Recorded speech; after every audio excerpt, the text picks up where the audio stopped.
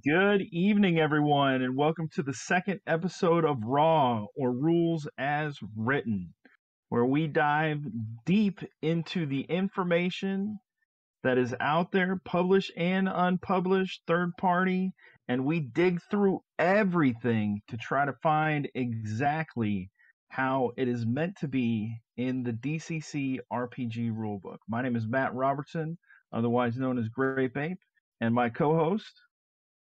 Yeah, I'm Stefan, otherwise known as D and Bad Wrong Fun on a few of those social medias. And we are going to be addressing questions tonight about clerics and their spells. And we're going to be joined by the wonderful, gracious, perfect Jess McDevitt. How are you tonight, Jess? Hey, how's everybody out there today? And what's been going on in your world? How are you doing? Doing pretty good. I ran a couple games at Romance of Cyclops Con last weekend. They went really well. I'm feeling comfortable enough that I'm gonna start getting the module that I wrote ready for publication, I think. Nice. So I'm getting excited. And if you guys don't know, Jess is the face behind the info at Goodman Games email that we send all of our problems to. She deals with it all. Let's go ahead and start with the very questions from last week. We're going to get your take on the questions from last week really quick. Okay. The first one is, when rolling mercurial magic for newly acquired spells, do you use the current luck modifier of the caster or the lucky roll modifier, the static one? What's your take on that, Jess? I personally use the current luck. I think when you go from 0 level to first level, I go with what the luck is as you do that. All right. And so I think that's another vote. I think all three of us determined that was how the raw is. The second one is, when do mercurial magic effects take place during spell casting? And are they dependent on success or failure of the casting? And we were split on this one. You and Julia and Stefan said that they are dependent upon success and take place after or during. And I said, I think they're meant to take place no matter what. What do you think, Jess? I've played in both ways. But I usually say the mercurial effect happens as you cast it, and it happens whether it succeeds or fails. Yes, that's 2 for me, Stefan. Now we're tied. Yep. That's how I've ruled it, and that's how I've usually played it. Outstanding. All right, well, let's dive into the burning questions tonight. Our first question tonight, Elena, if you could kindly put that question up on the teleprompter for us, please, is going to be, how are spells chosen for the cleric class? Because there's a lot of discussion about this. Are they rolled randomly? Does the cleric get to pick? Does the judge get to pick? Let's look at our first piece of evidence here. Handout 1A. On page 28, it says, a cleric can call upon the favor of his god. This form of magic is known as idle magic.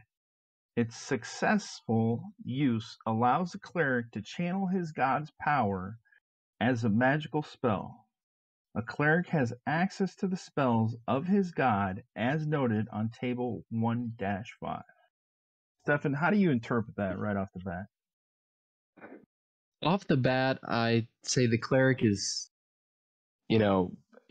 praying to their deity. It's not thematically, it's not one gets to just do it. So I think that is something that, to me, it sounds like a discussion that the player should be having with their judge.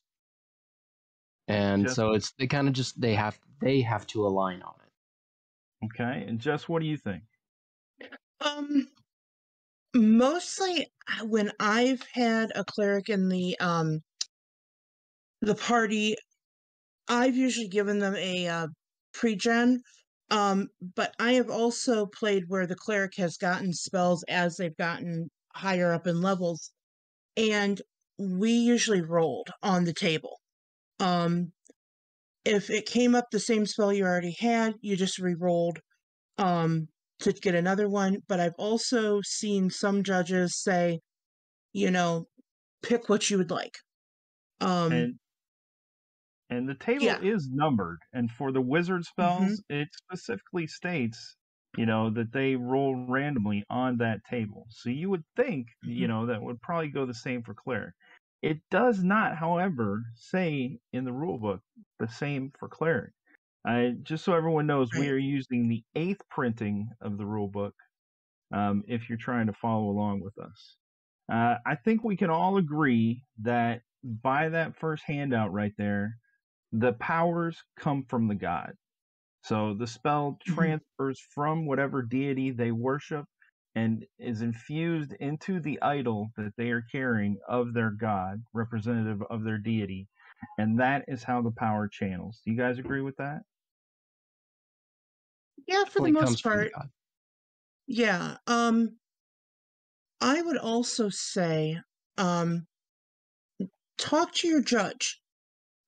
Because, they know where where the campaign is gonna go. And if you feel like you should have maybe one spell and they feel you should have another, have the discussion. See if maybe you can make your case for the spell you want. Or like I said, I've been in games that mine necessarily have not played a cleric, but there's been a cleric in the party that got a new spell, and they rolled on the table.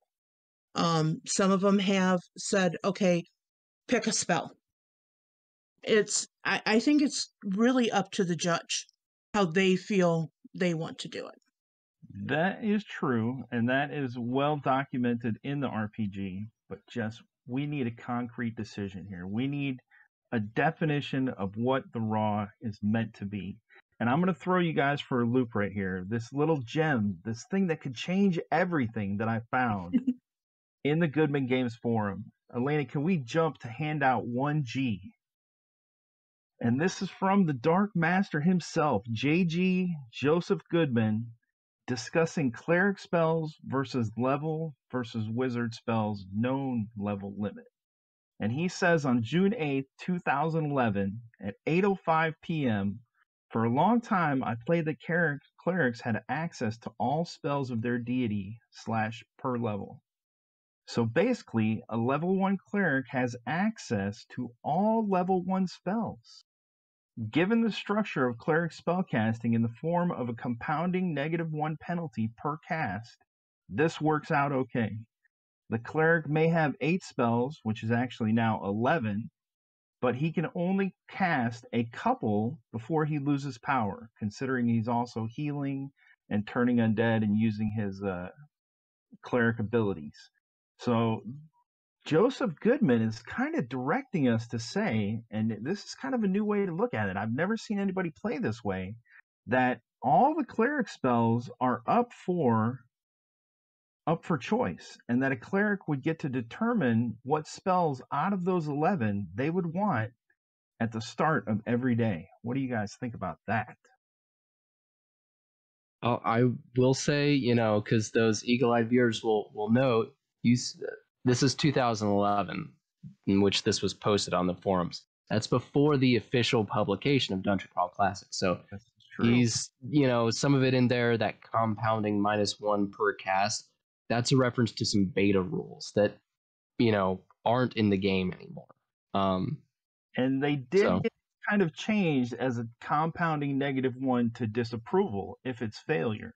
So they're not in there, but an alliteration of them is in there. Before I go, no, hand it over. I'm handing it over to. I was going to say, if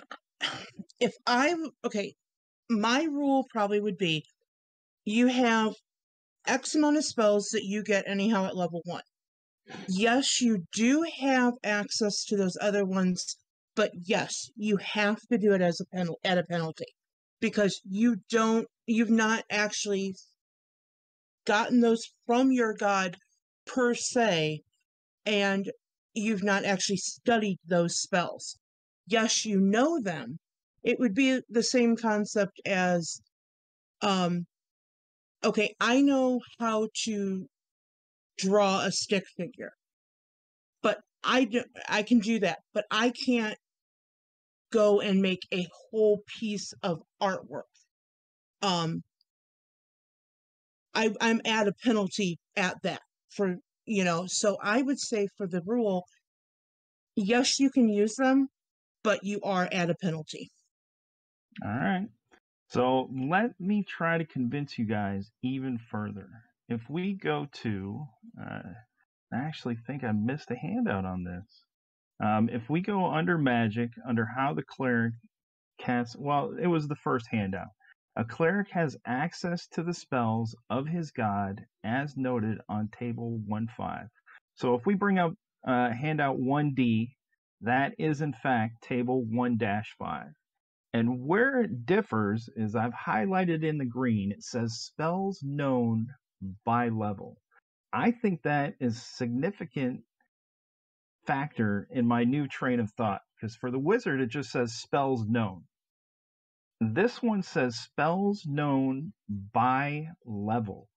So I think the rules state in a very unclear fashion that the cleric knows all of those 11 spells, but can call upon 4 of them per day, because it would know all the first level spells, according to that chart on table 1.5. What do you guys think?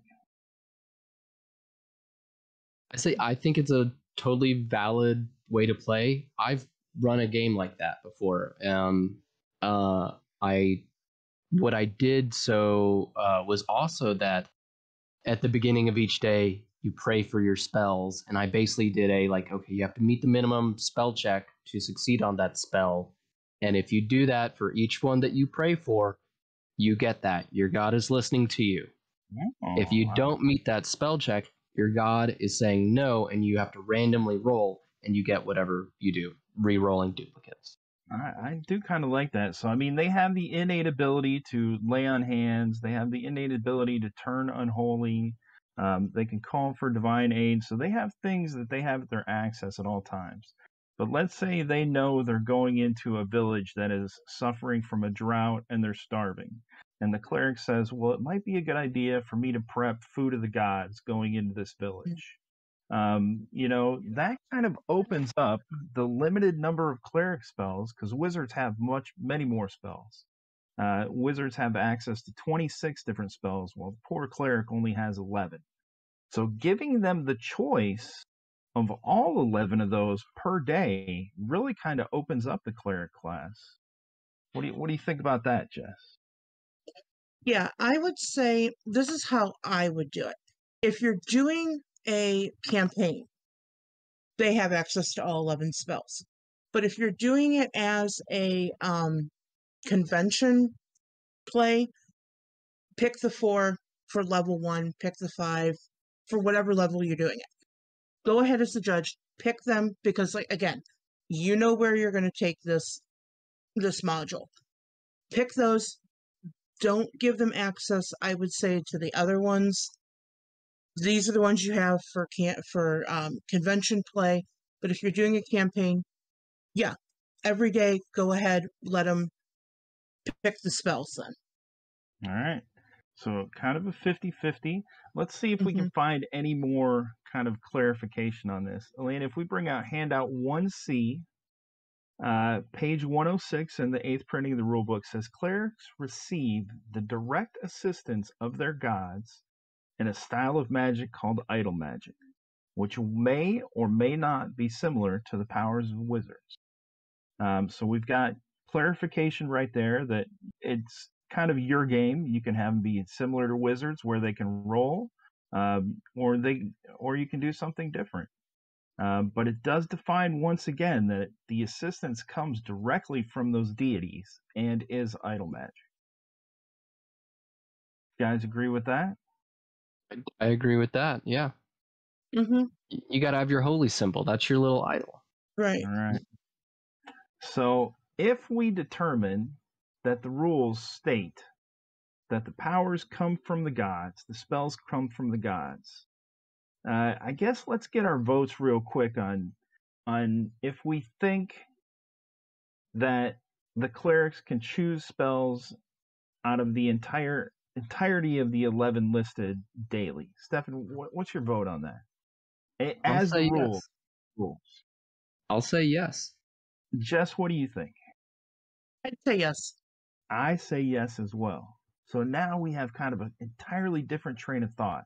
But now that leads to the question is, if those spells are coming from the gods, how do we know what spells go with what gods? So if we bring out handout 1B, on page 32, it gives us a tiny little tidbit. The eternal struggle between law and chaos continues on a vast scale, measured in the life and death of stars. In a man's brief time on Earth, he chooses one antipod, and in doing so plays his tiny part in the eternal struggle. As such, a first-level cleric is either a cleric of law, chaos, or the balance. So that, it kind of determines, well, you got to choose good, bad, or indifferent. And the spells aren't really laid out that way. But I did find these other tidbits on the Goodman Games forum. And we're going to bring up one now from handout 1E, which is from Captain Zap, and I have no idea who this is.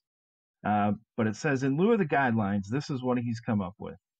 And this is in 2021. He kind of mashes all four options together, which I really like. The first spell of each level is chosen by the cleric's player, so they get to choose one they want.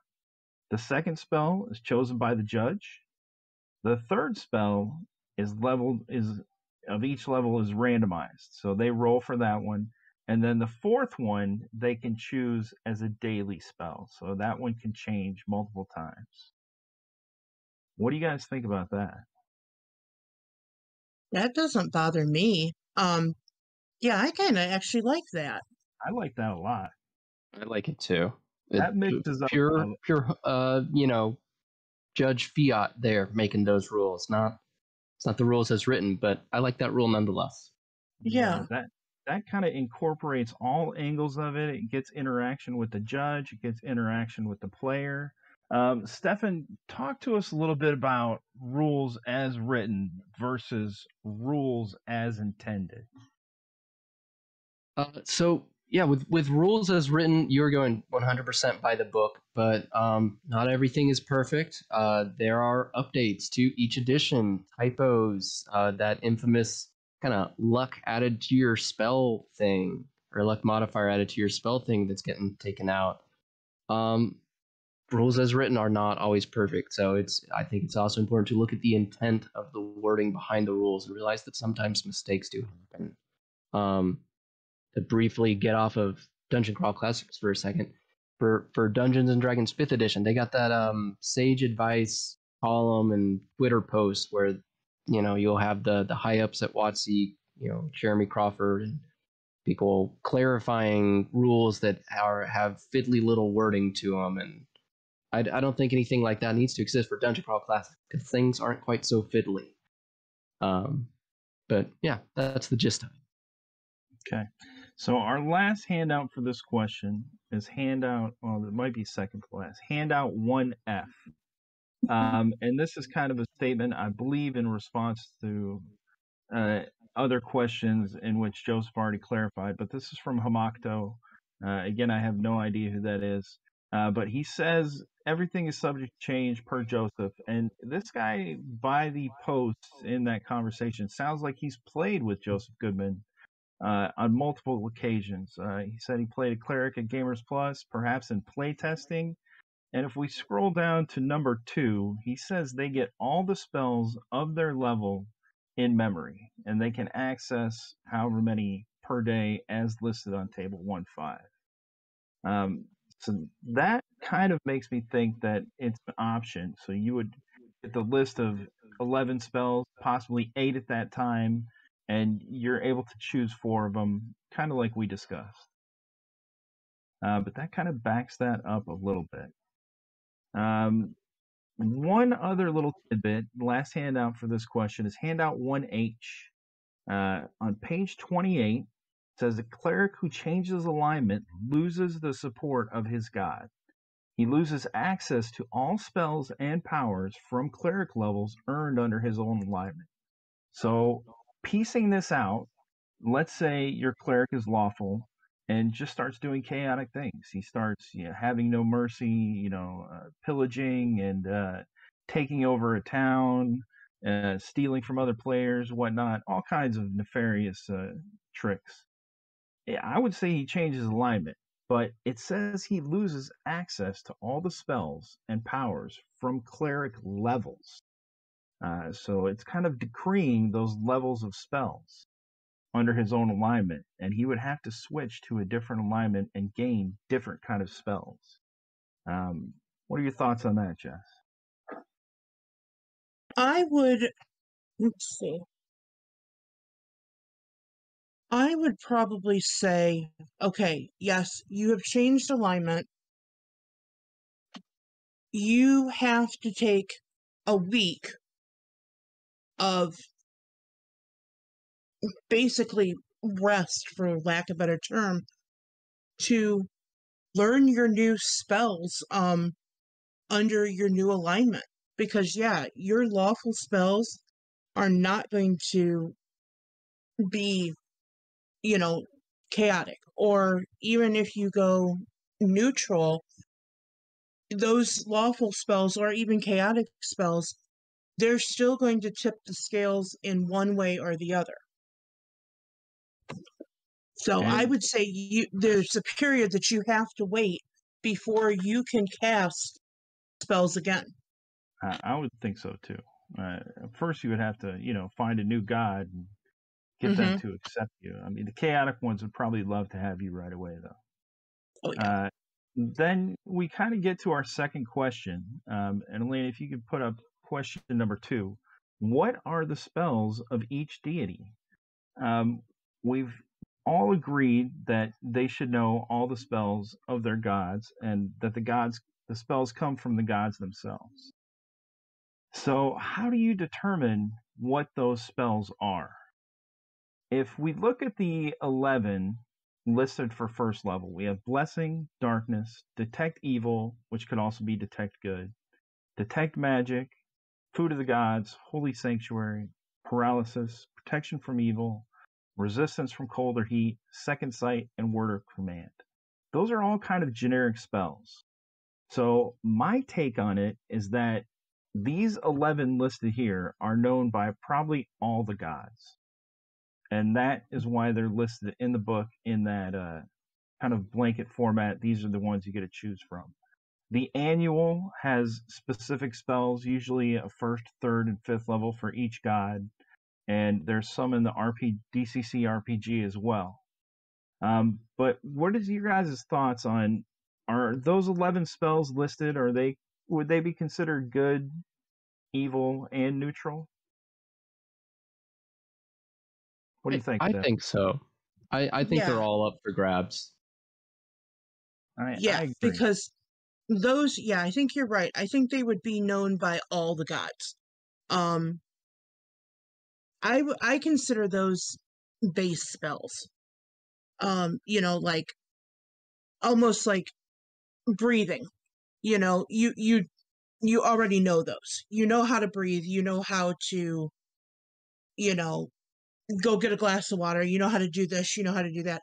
I would consider those basically your everyday, mundane, them, all gods know them. I think you're dead on that. So we've kind of determined that those 11 are up for grabs for any god. And Dice Station Zebra says in the chat, if cleric spells are granted via a cleric's god, what are thoughts about cleric spells on scrolls?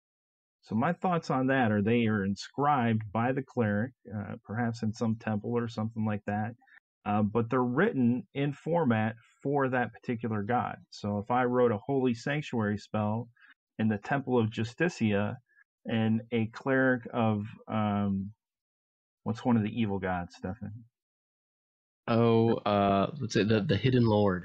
And a cleric of the Hidden Lord casts that spell. It's still under the Hidden Lord's purview as having that spell, but it's been transcribed by a cleric of Justicia. Perhaps he might, get a -1 spell check on that or something. I think they would still be able to cast those spells, but that would be up for judges' determination on if anything extra happens. What do you think, Steph? Go ahead, Jess. Personally, I probably would give it more a 2 or a 3 penalty because of it being scribed in one god's way and another god's cleric is trying to cast that spell. I would think, a higher penalty because you're having to overcome how that was written for God A from God X. Okay. That's my thoughts. I think that'd be a good place to use alignment language in your games if you want to. You can say, oh yeah, you're a chaotic guy, you worship the Hidden Lord, you got this Justicia scroll. Normally I'd make that a -2 or 3, but you do know how to speak and read lawful, so only a -1. Oh, that's a good point, and that is a good use for the very underused alignment language. If the language of the spell is written in is in alignment language.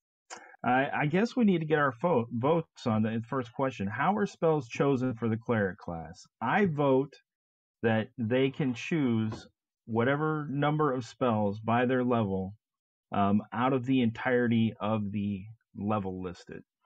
So they can choose 4 out of the 11 per day by praying to their deity. Stefan, how do you vote? I vote yes, but it's they're praying to the deity. The deity has to say yes, and the judge gets to be the interpretation of that deity. So give your players some goodies, but maybe don't give them everything. And Jess, how do you vote? Oh my. The pressure's on. Everybody's watching. I know. I think I like how Stefan did it. Yeah. You have to get the approval of your god for the spells you want. All right. So now we can head back to question 2. Now that we've definitively decided that. I'll add one addendum real quick. If you mentioned earlier, you have to use your powers right, not act chaotic. So if your player was using a certain spell in a not so cool kind of way, according to their deity, don't give them that spell for a while. True. Maybe that one is withheld. So what are the spells of the deities? And I combed through the forum and I found a little blurb by Manly Michael Curtis, who said, the Gazetteer of the Known Realms, DCC 35, has a hint about what they may or may not be. And so I read all of DCC 35, and if we could bring up handout 2A, Elena. First of all, there are many more gods listed in DCC 35, but here is half of the section of them. And it has some of the ones that we know on there, of course. Karanis, Ildavir, Dainthar is on there. But it gives a portfolio of what kind of purview they fall under, as well as certain domains. So if we looked at Dainthar, Earth, Industry, Vows, and Trust. Out of the 11 that we already determined are open to any god, if you wanted to create more in your game, if they dealt with Earth, Industry, Vows, and Trust, that would be a good one to do. And, under the domains, Earth, Good, Law, Protection. So, protection spells, maybe spells that move or transmute the Earth. What do you guys think about that? I think that's a great way to do it, and that's a great little piece of reference material for folks. And more than that, you can also use that in tandem with the annual. I have no clue if they referenced this when writing the annual, published so long ago. They may not have, or they may have. But either. Seeing how that was translated into the canticles could be a good way to help, guide homebrew folks into making something new. And I think this goes with the mentality that judges should create anything that they feel is missing from the game. If you feel there's not enough cleric spells, create more cleric spells. And this is kind of your guideline of the spells that these gods might have in their repertoire. If we look down at the Hidden Lord way at the bottom, you got secrets, misdirection, knowledge, trickery. So you could come up with all kinds of spells for secrets and stuff like that. Maybe even finding secrets. A spell to discover trapdoors or secret doors. If we bring out handout 2B, we'll look at another blurb from the DCC 35, Gazetteer of the Known Realm. This one is about Justicia, and it gives a little more detail about all the gods listed in there, but goes into a little bit more depth on what their personality is. So, just looking at it, she's the goddess of mercy, justice, and defensive combat, right there on the third line. You could come up with spells, for mercy, justice, or defensive combat. Or you could look in other alliterations of other books to see if you can find similar spells. What are your thoughts on that, Jess? How does a judge determine what spells go with what deity? That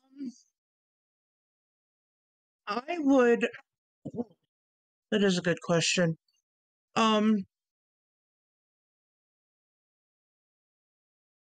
I would say probably look at the deity first, see more what alignment that is, and then say, okay, according to your deity, you should probably go with these types of spells.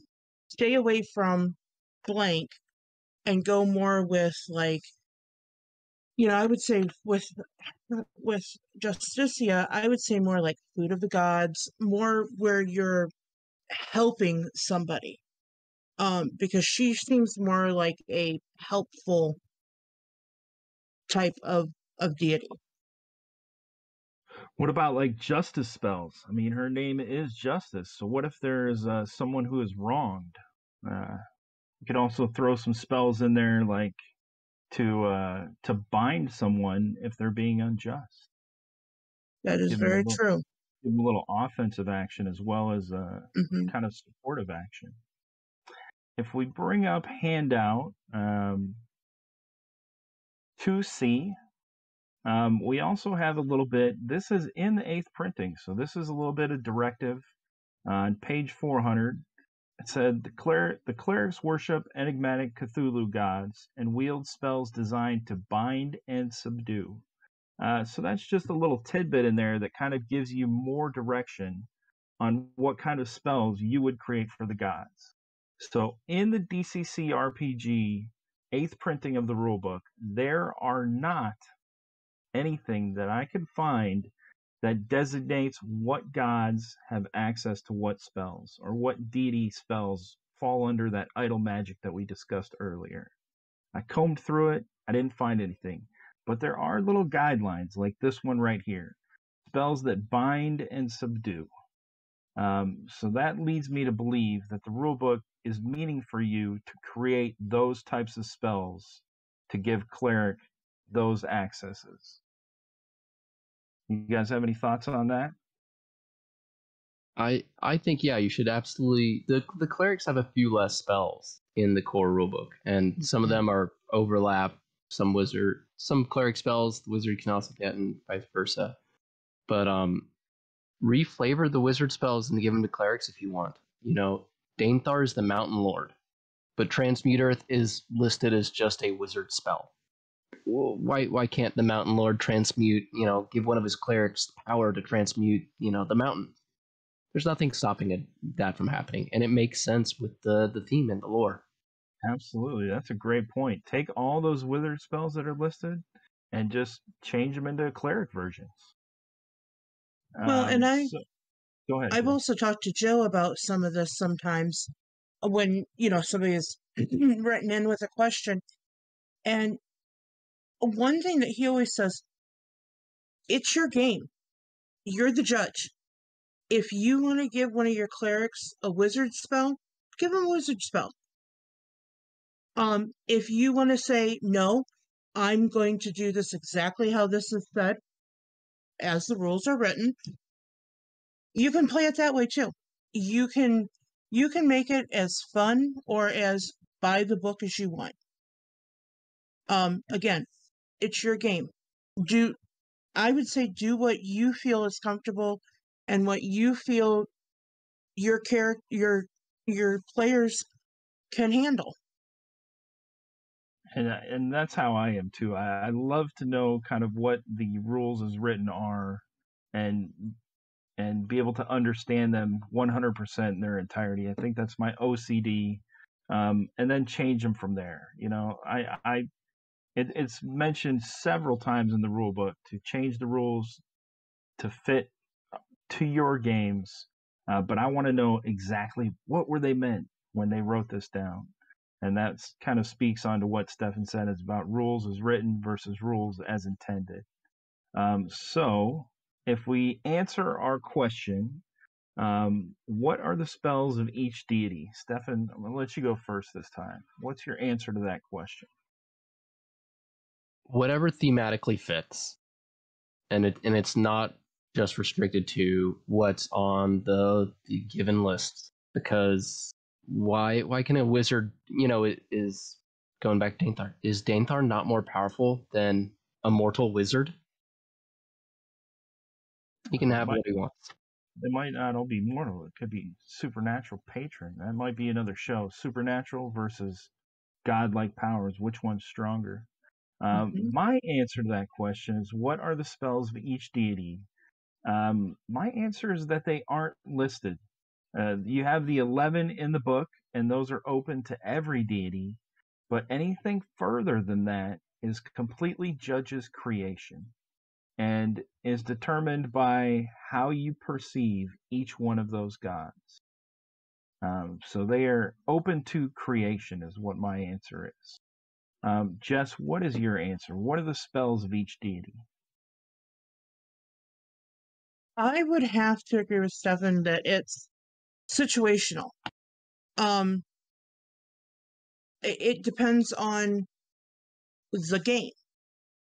If you as a judge know that, hey, we're going to be going into the deep mountains, we're going to need this, we're going to need that, possibly, let the cleric have that spell from their deity. Even if you have to, write it up real fast at the last minute, give them a spell that is going to possibly further the party and help the party, then not give them something that, might not help move the game along.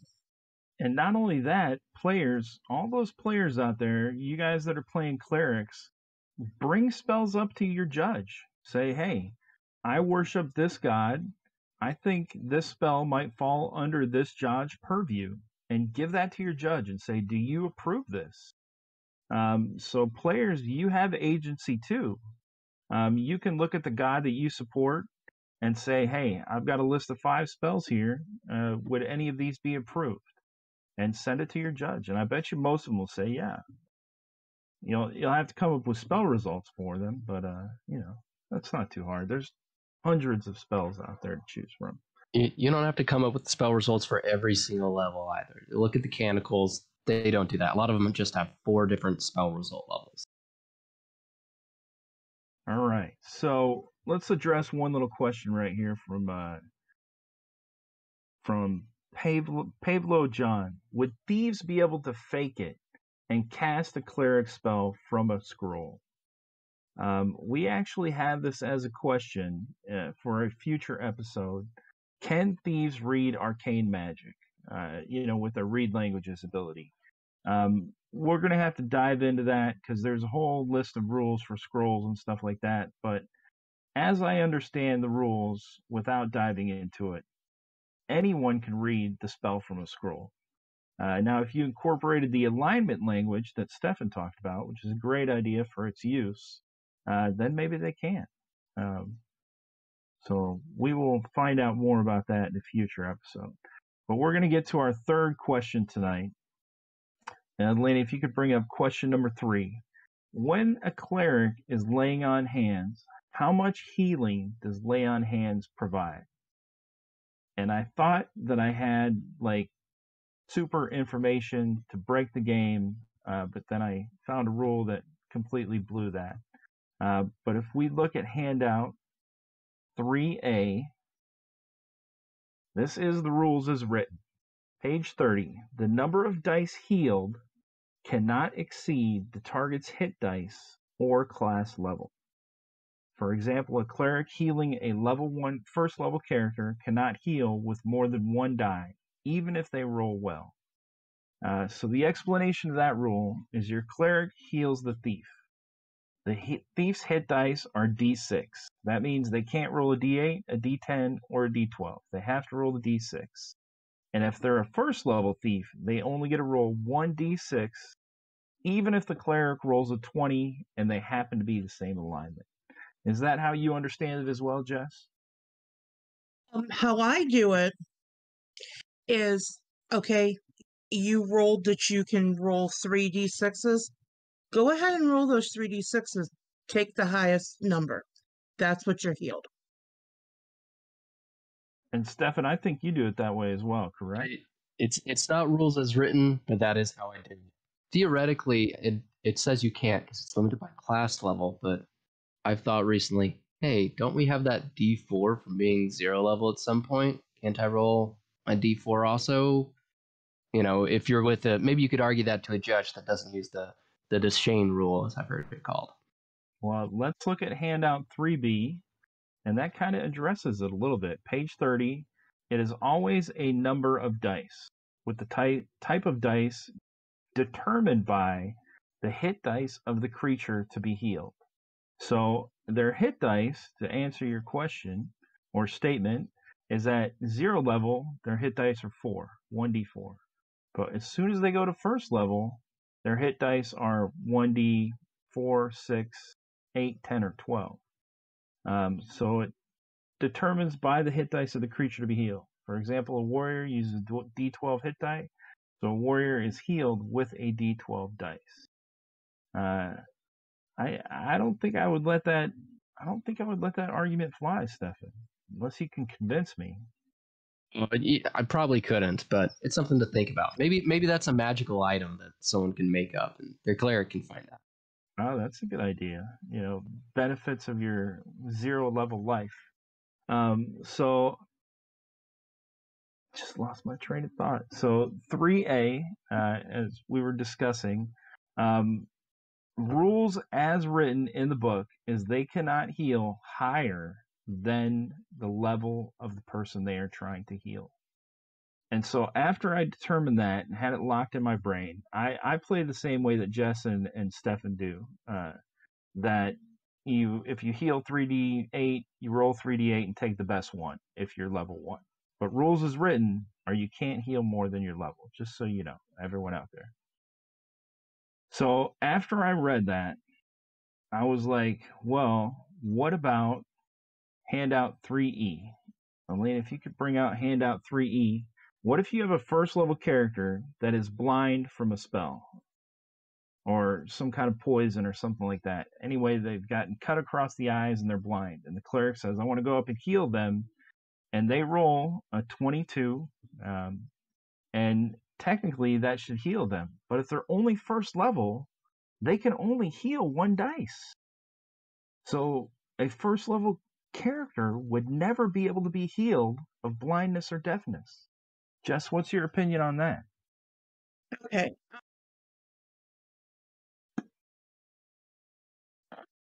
So it says to heal blindness, you have to reach a 4 dice healing roll.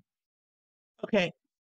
To me, how it is written is those ones that are above it that say like organ damage, 2 die, blah, blah, blah, blah, blah. Those, whatever that says, that's what it heals. Whether you're 0 level, 1st level, 10th level, whatever that says, I would go with what that die says. So if you have organ damage and it says 2 die, you do 2d12, d6, d8, whatever. But if you are healing, say, blindness, I would say the first time around, you can maybe heal the eye and the cut for one die. The next time, if they want to try their next round around, if they want to try the blindness and they get a high enough number, or they roll high enough to get, say, the 5 dice, whatever the highest is, plus, I would say like maybe plus 2 or 3 to cure the blindness then. Because you've already healed the eye and the, like, where they've cut across. That was your first round. Second round, then you can try to heal the blindness. That's how I would roll it. Yeah, and so those conditions, your first statement is on, if it says 2 conditions, those conditions are healed. And I thought I had come upon a game-breaking moment, Stefan, where I was like, if you're 1st level, you can never heal any of those conditions. And then I found handout 3D. Elena, if you could bring up 3D, page 30, it says, finally, before rolling his spell check, as John pointed out in the chat, the cleric may elect to heal a specific condition instead of hit points. Healed dice translate to conditions as noted below. In this case, the target's hit dice or class level do not act as a ceiling. And so it's a trick question, Jess. You passed. It was a trick question, Jess. And so I kind of shot my whole thing in the foot. I was like, oh man, I thought I was onto something there. We've all been playing wrong. And then I found that thing that John already knew about. So yeah, to fool conditions, to heal conditions, you can definitely, the class level do not act as a ceiling. But rules is written, if it's a 1st level character, even though it says they get 3 dice, they are only supposed to get 1 dice. Have you guys seen it played any other way? I know we talked about rolling all 3 and taking the best one. I like that. Have you guys seen anything else out there for healing? Mm-mm. No, I haven't. And so, to finish up the question, in rules is written, let's get our votes. How much healing does Lay on Hands provide? Rules is written, it provides the number of hit dice up to whatever level the target being healed. Stefan, what's your vote? Rules is written, you can only heal a level 1 character 1 hit die. They don't get a roll and choose the best. But I'm going to ignore rules as written and use that to chain roll, because I don't think clerics should be penalized, or characters should be penalized for being low, but even when they roll well. Mm-hmm. All right, Jess, and what is your vote? Your final word on it? I agree. Yeah, I'm gonna throw the rules written out, and yeah, let them take however many they are able to get. Take the highest, because yeah, they shouldn't be penalized for being 1st and 2nd level. Oh, I mean, Sketch would say we're all too kind of judges, and that we are, being way too nice to our players. But I agree. I think we all, and I think most of the community has kind of adopted that rule. I've seen it a lot more often in games. More often than not. Right. Mm-hmm. Let's see. So the last kind of point we probably need to make on that is, if they're healing a condition, rules is written is that they do not get any healing points back from that. So if you're healing a cut off arm or a punctured lung, you can seal the punctured lung, but they would not gain any hit points from that. Would you guys agree with that? Yes, that's how I run it. Sometimes players have whined a little bit, but I go, "Your lung is better. Isn't that enough for you?" Yeah, because you can always have your cleric next time around try to get some hit points back for them. You know, you've healed the condition, the punctured lung, and you know, let the cleric heal anybody else that needs to be healed, and then if they can come back to you and get you hit points, then okay. But if they've taken too much disapproval, I'm sorry, your lung is better, but you're going to have to deal with the hit points that you have. Right. So we are nearing the close of our show. I don't think we have time to get to our fourth question. We had 4 prepared, but I think this one's going to take quite a bit of discussion because I did find some stuff about that. Let's go ahead and save that one for another episode. Stefan, what do you got coming up in the next couple weeks? Anything? Oh, well, I'm going to be at North Texas RPG Con on Thursday and Friday only, but I'll see people who are there then. Then in just a little over a couple weeks on the 14th of next month, I'm launching a Kickstarter for an MCC thing. So if people liked Merchants of the Multiverse, the last MCC zine, that's a mouthful, that I did, they'll like this one too. The layout's nicer this time because I've learned a lot.